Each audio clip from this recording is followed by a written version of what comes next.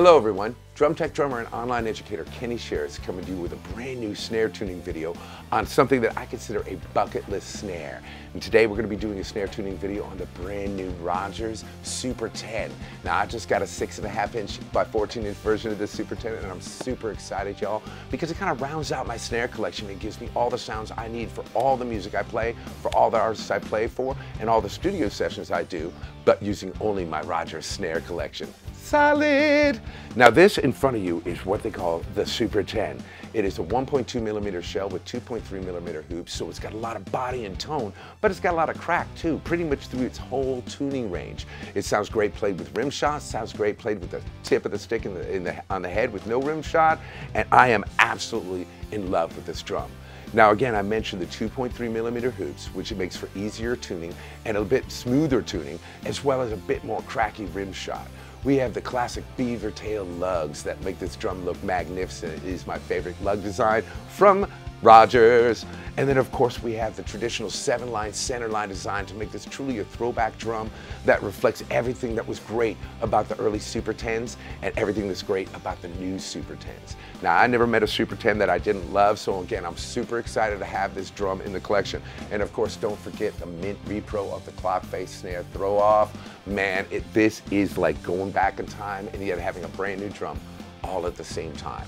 Now we're going to be taking this snare drum from ground to sound, y'all, with a brand new power center head from Evans, man. It comes with that traditional single ply embassador that comes with the drum, and it's a great head, but everybody's already done a review with that head on it, man. I wanted to do something fresh and new, so I put my favorite drum head that I like to put on metal snare drums, which is a single ply with a reinforcement dot, aka the Evans Power Center, just to give you a different style of tones from the other videos you might hear, and hear the tones that I love to hear coming off this drum. So we're going to take this again, like I said, from ground to sound. We're going to redo the bottom head, redo the top head from the beginning so you can tune with me step by step to get all these tunings like the first tuning that we have right here.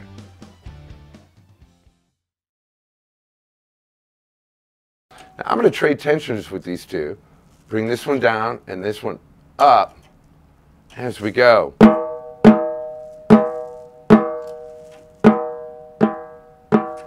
Beautiful. Let's get that one more little nudge up. Bam. Now it's even.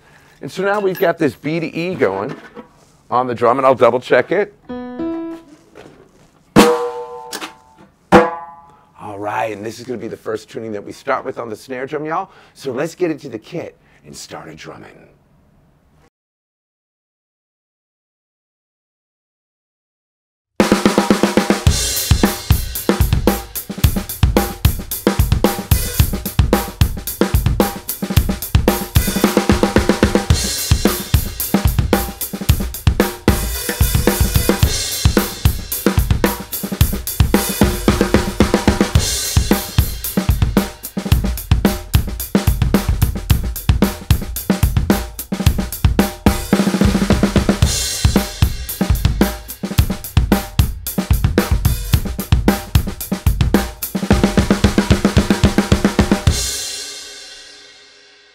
Ah, that is awesome, y'all. Crack for days. Tons of body. Sounds great as a rim shot. Center stick. Ah, all the body and tone you want out of a brass snare drum, but still a nice pop, which is awesome for a 10-lug snare. Woo!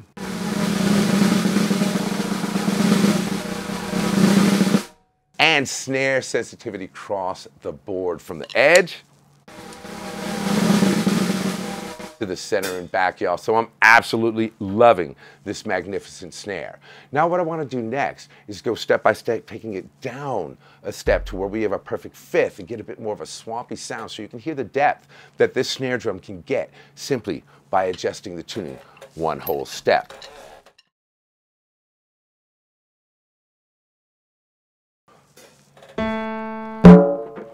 Beautiful. Now that is a perfect fit. That is a perfect eight. You can hear it sing more. And now we got a great sounding pitch that's going to resonate properly on the drum.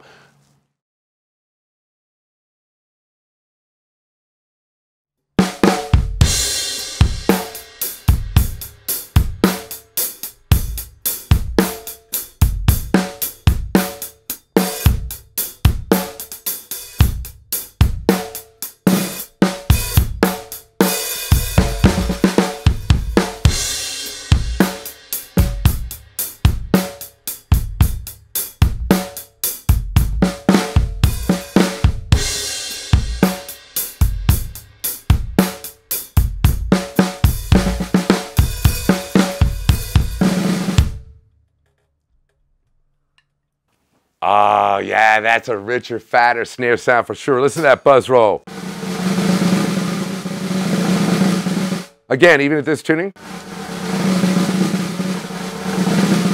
sensitivity across the board, y'all. And I'm loving the fact that even great tone with the stick tip, absolutely fat pop and crack even at a lower tuning with this rim shot. So I'm absolutely loving it. Now the next thing we're going to do is we're going to take this drum up to a C to an E and try a major third. So from the A to the C. So again, I'm going to jump. And see how it's just those two right there. Pulling that C down just a little bit. Give it a little security nudge to this one because I heard some singing. Boom, we should have a re, mi, re, do, re, mi, re, do. Yes, a major third, man. Again, with the ears, it is hard sometimes. I'll double check. Do, re, mi, re, do. All right, so we got a C on this drum, and now we got a major third, which is kind of more of a pop and a traditional kind of jazzy sound. So I'm gonna check some details and some settings for y'all, and then we're gonna get to listening to it.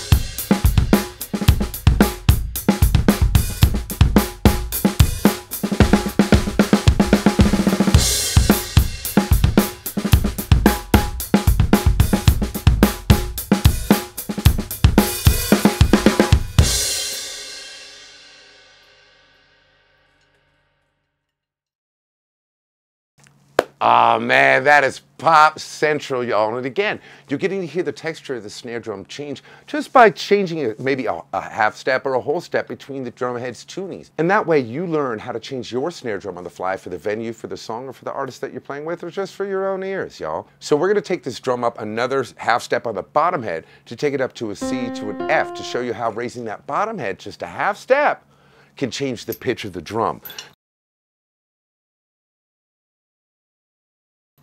Now I'm going to go ahead and double check. Bum, bum, that's what I want. All right, let's get these lug locks on and give a demo of this for you. Now again, this is just a handful of tunings. There's lots of different ways to tune a snare drum. These are just some of the ones that I use when I'm out touring with artists such as Stevie Wonder, Dead & Company, Rihanna, and they work. They work in most gigs, most arenas, small venues, big venues, doesn't matter. But hopefully what it does is really makes my drummer happy, because when they're happy, they play well and they sound great for the artist. So let's talk about playing well and getting this done, shall we?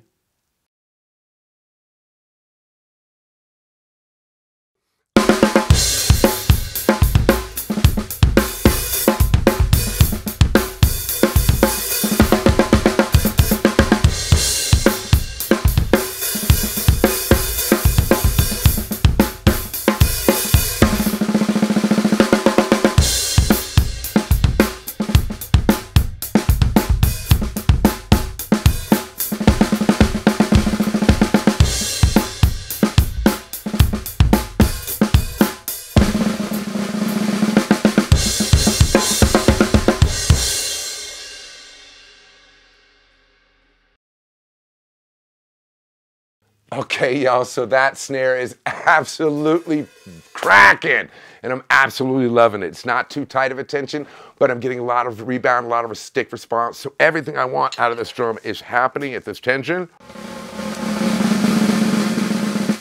Great snare response. Great sound with the rim shot. Great sound with just stick tips, even double stroke rolls. Crisp as it gets.